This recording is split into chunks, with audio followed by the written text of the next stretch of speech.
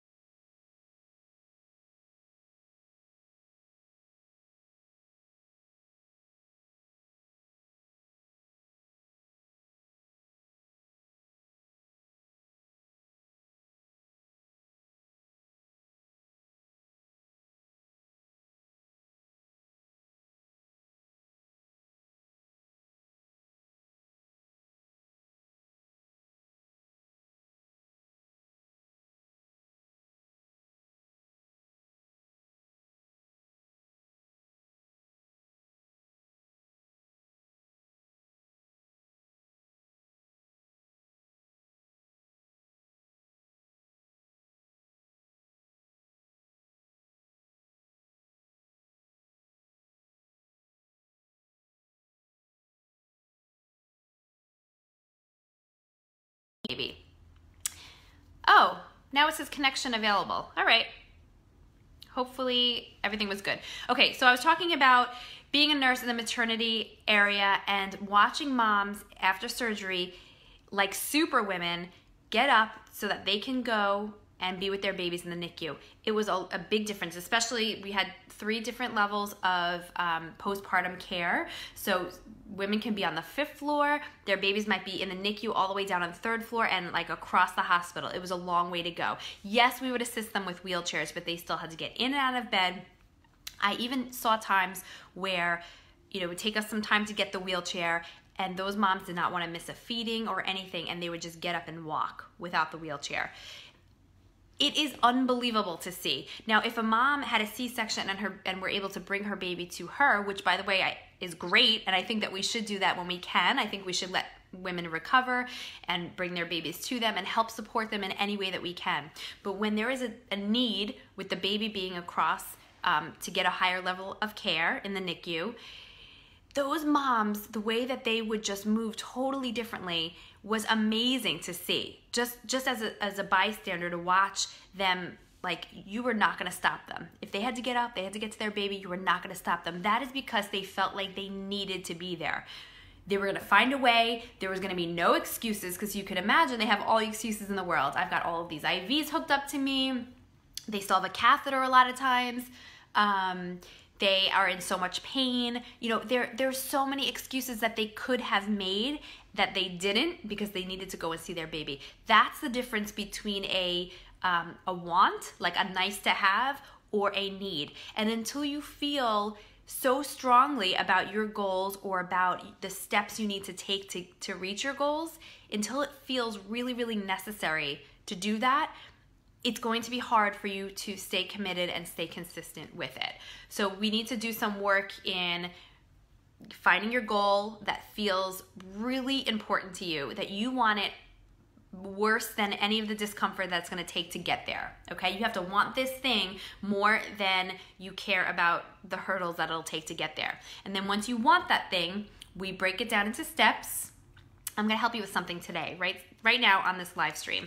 We're going to break it down into steps, and you're going to know that when you follow these steps, it's just like following a recipe. You do 1, you do 2, you do 3. And when you get through those things, you're going to see that you're getting so much closer to the goal. But that top goal where you want to get to has to feel so important that you want it so bad that you will fight your way out of excuses. Like those women, you'll tell yourself that you're not in pain or that you are in pain and you don't care, you're going to do it anyway. That's when you are on fire and on path to get to exactly what you want. The other thing that I want you to keep in mind is that a lot of times people think that when they're not doing something that they want to do, there's no harm in it. It's just waiting another day. So let's keep using working out as an example. So you don't work out today, no big deal. I'll just work out tomorrow. The truth is, what you're doing is wiring in your brain, and it's making that connection easier to happen again and again and again. So if you don't work out today, you are doing something.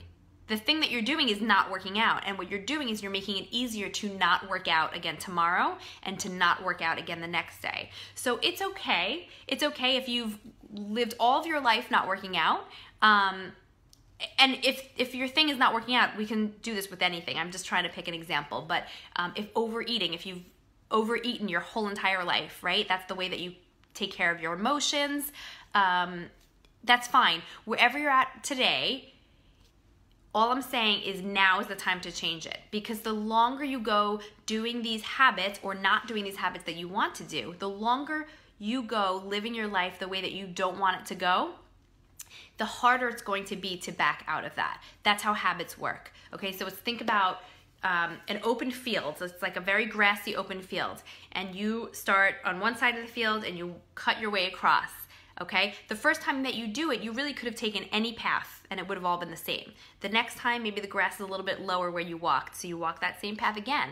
You walk it again and you walk it again. And after 6 months, maybe the grass starts to wear out in that path that you walked. And after a year, maybe there's no grass there at all, okay? You're just grooving this is what happens in your brain. You're making it easier and easier for your brain to make the connection to do the thing that you're doing. So whether that be that you're skipping workouts when you told yourself you were going to, or whether that be that you are overeating as a means to cope with stress or boredom. These are nothing to be ashamed of. These are things that everybody has experience with doing at least one point or another.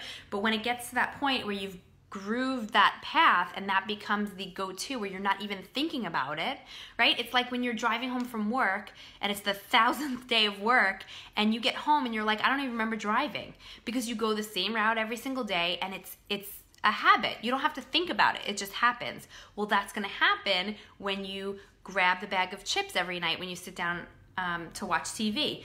You're going to do it without even thinking about it. You're going to get to the bottom of the chips and you're going to say, I don't even remember tasting any of those chips, right? Or you're going to tell yourself again that you're going to work out today. The end of the day is going to come. You didn't work out. It's not part of your habit. Your habit is actually to not work out. So you have to break those things. And in order to break those things, you have to have that goal that feels so important that all the discomfort that's going to come between now and then, all of the excuses that are going to pop up are not going to be nearly as important as achieving that goal. All right, so I want you to think about a couple of things here.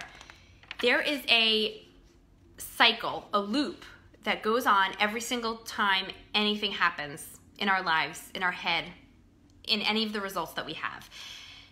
And whatever your goals are that you want to achieve that haven't been achieved yet can fall into one of these pieces of the cycle. There's 5 parts here, okay? So you've got your situation. Situation is where things are at right now. These are just facts. You are X amount of pounds. It's just a fact. You have whatever financial situation going on. I make X amount of dollars a year. It's a fact. These are just facts. There are no opinions. There's no feelings. It's not a positive or negative thing. It's just a situation of your life. You're going through a divorce, whatever. It could be good or bad. There's no opinions, right? What happens then is that we put a thought on that. And when we put a thought to the situation, it leads us to a feeling. So let's say the weight. You could say, I weigh 200 pounds. And maybe to you, you feel like you want to weigh 180 pounds. So when you think about weighing 200 pounds, you put a thought on there like, oh, that's 20 pounds more than I should weigh, okay? So the situation is the fact, no opinions on it. The thought now is you judging that fact, either positively or negatively. That thought that you have will lead you to a feeling. That feeling could be, it's a one-word thing. You're sad, you're frustrated, you're confused, you're happy, you're joyful, you're anxious, whatever. That thought that you have leads you to a feeling. Now that feeling is really important because from that feeling, we will take action or not take action. If we're angry, we might act out by yelling or something. If we're feeling frustrated or confused, we might act out by eating a whole bag of chips, which kind of leads us back to the beginning of the situation, right? This could be a vicious cycle. So you've got a situation that is just completely neutral, not positive or negative. Then you've got a thought about it, which is your own judgment about your situation. From that thought, you get a feeling. This feeling is either a positive feeling or a negative feeling. We all experience the full spectrum of feelings, right? This is a human thing, but you can also kind of control a little bit how often you've got these positive or negative. So if you're more negative, you can certainly make it more positive more of the time. From that feeling, you can decide what action you take, or maybe you don't take any action. So you could decide that, let's go back to the same example. I'm 200 pounds. That's the situation. The thought, the judgment about that is, oh, but I really should weigh 180 pounds. So the feeling that I get from that now is that I'm feeling unmotivated because I feel like I should have done this before. And so from that feeling of being unmotivated, what I decide to do then about it is nothing. So that's the action. I actually choose no action in this example. And that action or inaction leads you to your result. So that's the fifth part of this. And your result is your results. You can imagine what that is. So now the result is my weight doesn't change. My situation doesn't change. Or the result is I actually now put on weight, and it goes right back into the cycle before and before. So the good news is you can intervene at almost any point of the cycle, and the best place to do it is to change your thought patterns around your situation. So learning to accept where you're at and still be okay with wanting to change it. Those things can happen at the same time. They're not mutually exclusive, so you can accept that you are a certain weight or your financial situation is a certain way or this or that. You can accept it and also want to change it, okay? Because when you come from those positive feelings, so you've got situation, thoughts, feelings, once we're here on the third part, from those positive feelings is where you're gonna make those positive actions, which are gonna lead you to the positive results. So you can intervene and you can change your results. Then your results become your new situation. So let's try a new way with the same example. I weigh 200 pounds, that's my situation. My thought is, instead of judging myself negatively for this, my thought is, that's okay, that's what I weigh, and I can change it. That leads me to a feeling of feeling hopeful, which leads me to an action of actually taking action here. So now I'm going to commit to a workout regimen or look into changing my eating patterns, whatever. So many things that can happen here in this action, which leads me to a different result.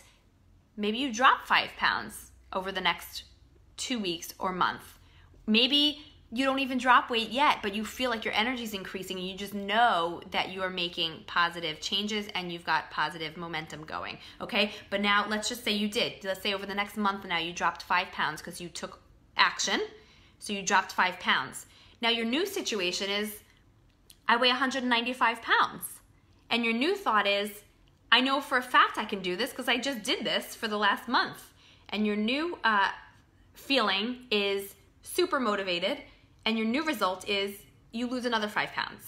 You see where I'm going there? It's a cycle that you can intervene at any point. And by the way, if weight loss is not your thing, you can take this whole cycle and you could plug anything into it. It can be seriously any goal that you want to go after, anything in your life that you wish that you could change. You can apply this whole cycle to. All right, so I'm going to tell you it once more before I move on. So you've got a situation, that's the thing that just is. You've got the thought, and that's your judgment about the situation. You've got your feeling, which is that one word feeling, happy, sad, frustrated, whatever, that results from your thought. Because of this feeling, you take an action or you don't take an action. And then because of that action or inaction, you have a result. So that's how you can plug in anything. I would love, love, love to hear if there is anything that you are working on right now, especially if it's a health goal, but even if it's not a health goal, that you're going to apply this cycle to and to see if you can help. I would love to help you work through the cycle too, if you're confused about where to plug things in. This thing could change your life. Like, it's really that awesome. This whole cycle can really change any aspect of your life. So the thing is also that you set the bar where you want to set the bar. So talking about whether it's necessary to work out or necessary to stop overeating or necessary to take any action at all is up to you. But wherever point that you've set the bar at, that's where it's going to be easier to go from now on, right? So it's kind of like the path I was telling you, the grassy path, and you're grooving it and you're grooving it, and now the wires are connecting in your brain and it's going to be a habit that's instilled in you, okay? You can change it, but just know that that habit, the more times you travel down that habit loop, the easier it's going to be to do it. So a lot of times we go right up into the point that we've done before. So if we've always overeaten, let's say in response to a certain emotion, that's gonna be the quick thing to do. If you're an overeater when you're sad, you're probably not gonna turn to drugs tomorrow because you've always turned to the food, which, by the way, is great, right? Like, of all the things that you can be addicted to, if you're addicted to food, or if you just have this unhealthy relationship where you kind of overuse food for your emotions, that's like the best thing that you could do. So instead of beating yourself up, you could start by thanking yourself or appreciating the fact that you've turned to something that is less harmful than a lot of other addictions, okay?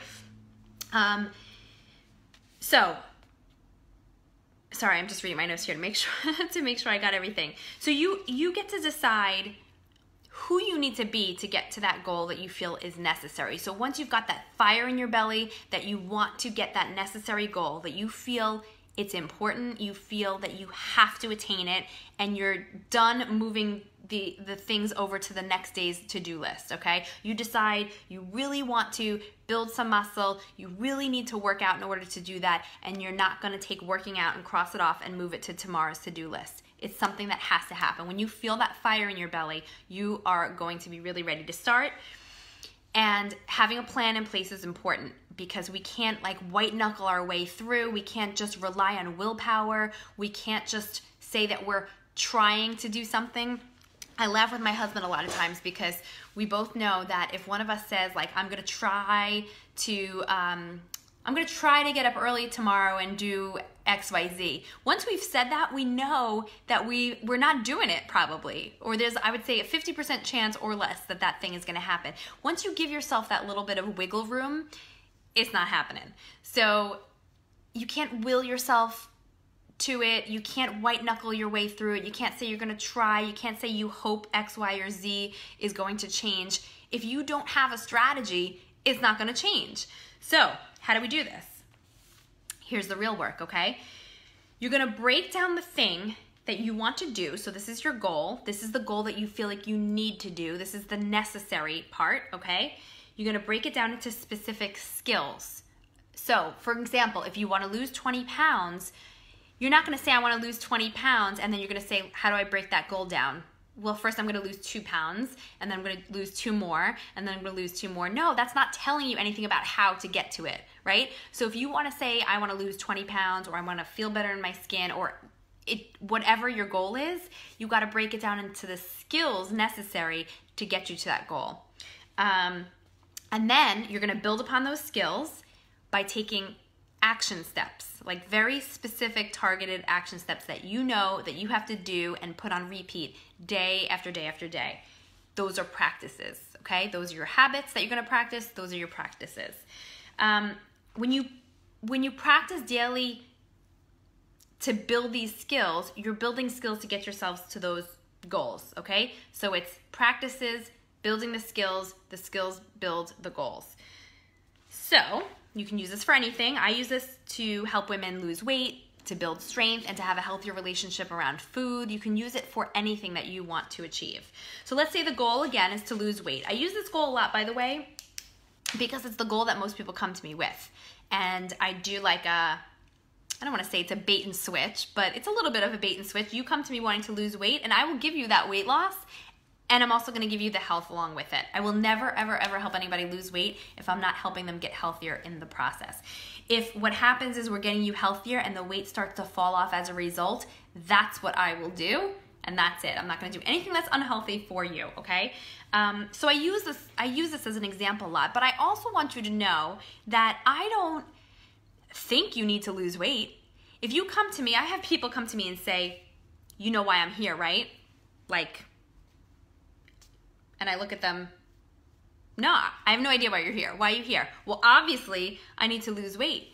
That's not obvious to me. It's not obvious to me that you need to lose weight because until you tell me that there's a problem, it's just the situation, right? The thing that we don't put an opinion on. If you come to me and you are feeling fabulous and your blood work is fine and your blood pressure is okay and you are really confident in your skin and you've got tons of energy and all those things, it's not a problem then. But if you come to me and you say you want to change it, you want to lose weight because you aren't able to move around as well as you used to, or you notice that you have a lack of energy or a lack of motivation, you're feeling depressed, you're lacking in confidence, whatever your reason is, if you want to change it because it's a problem, then I want to change it because it's a problem for you.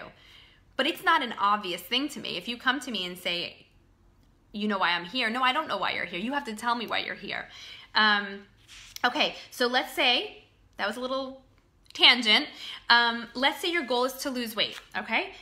And let's say we decide that the skill you'll need to get there, one of the first ones, is to eat better more consistently, okay? That's the skill that you need. We're gonna break that skill down because that's kind of like an overarching thing. That's not very specific and actionable. We have to break that down so that you know exactly what you're doing. So you want to eat better consistently, but you don't have the skills to do that yet. How do I know that? Because you're not doing it. I know you don't have the skills if you're not doing it. So you can certainly have access to all the free information in the world online, but if you're not doing the thing, it's not knowledge that you're missing, usually. The vast majority of the time, it's not knowledge that you're missing. If you have a goal and you're not achieving it, you need the skill set to be able to achieve it. It's usually not that you need the knowledge, okay? So here's how we break it down. What skills do you need to be able to eat better consistently then? Okay, so you say you want to lose weight. We decide that you need to focus on eating better consistently, that's going to be like the main hurdle for you. And then we break that down into the skills that make that up. Hunger and appetite awareness, okay, is the most important place to start, okay? So you want to lose weight. We know that you need to eat better consistently, and we know that starting on hunger and appetite awareness is going to be key for you, okay? So we break it down into the daily habits, the practices, okay? So we might start with practicing eating more slowly, okay? Because when you eat more slowly, you give your body a chance for its own very smart system of telling you when it's full, when it's satisfied, to kick in. If you eat fast, you're overriding the chance for your body to tell you, I'm full now. And then that's when we start feeling stuffed afterwards, that heavy, bloating feeling, that Thanksgiving feeling, I call it. But you might do that on a smaller scale all the time if you are eating your meals in 5 minutes or 7 minutes, okay? So we might practice eating more slowly. We might practice eating only when truly hungry. So we dive into that. That gets a little bit deeper because most of us eat for reasons other than hunger. We want it because it tastes good, it smells good, it's a habit of ours. We're eating through our emotions. We don't want to feel certain things, okay? But that's a practice, eating only when truly hungry. We might practice that one for a bit. And then we might practice stopping when satisfied and not stuffed. Okay, so then you're eating slowly. Now you're able to slow down and think about, am I really, really hungry? And then on the other end, we're gonna start thinking about, am I really, really satisfied? When did that hunger disappear for me? I don't have to keep eating now, okay? Those are 3 very specific things, and we might give it 2 weeks for each one. 2 weeks. I know. That's 6 weeks, okay? That's 6 weeks of us practicing these habits that you're focusing on one at a time. That's the only way it's successful, is practicing one at a time. Once you've mastered the first, we move to the second, and then we move to the third. 6 weeks of you saying, but we didn't even talk about what a protein is.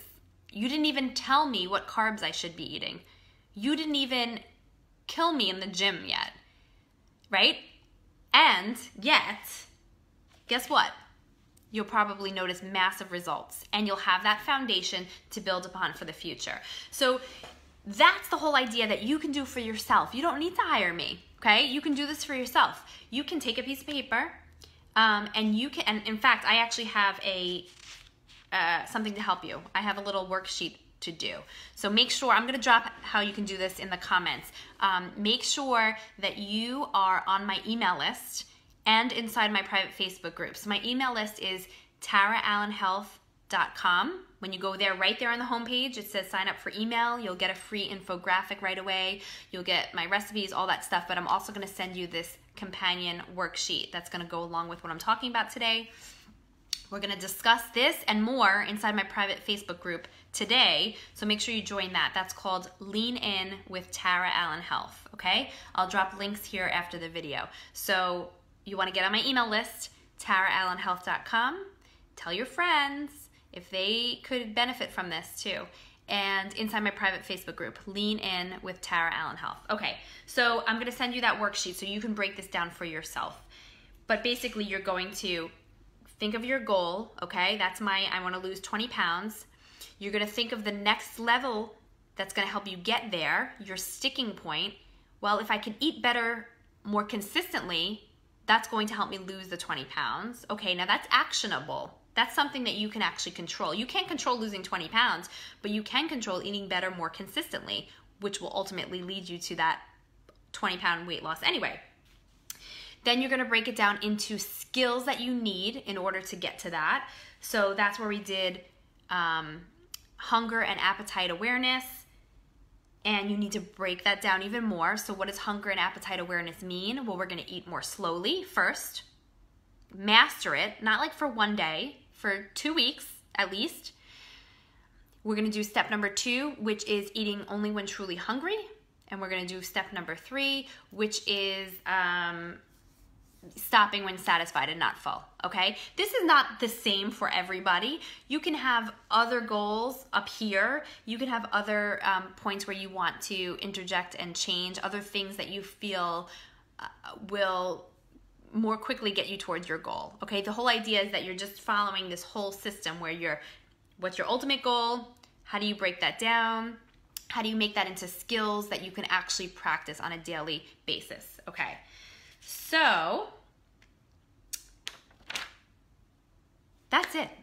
That's it. I was gonna get into something else. Maybe I'll post this inside my Facebook group after, because it's a whole nother thing. It's the 5S formula that's gonna help you be successful too. If you want to hear about the 5S formula, that's just gonna kind of piggyback on what I was just talking about, make sure you're in my group, Lean In with Tara Allen Health, and I'm gonna be talking about that one today in there.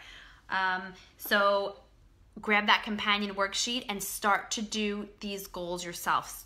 You know, this worksheet will help you put a visual to what I was talking about and help you actually put pen to paper. I like that. I like pen to paper. I love the computer, but I think pen to paper is just one of those old school things that really like lets you flow out all your thoughts. So this will be something that you can print out and you can actually pen to paper, write out your goals, have your action steps ready, and I'm happy to help you. If you have trouble and you're stuck on where to break these things down, post a comment here. Let me know. Post a comment inside my private group and we'll work on it together, okay? I do these videos because I love them. I do these videos because I know that they're helping people.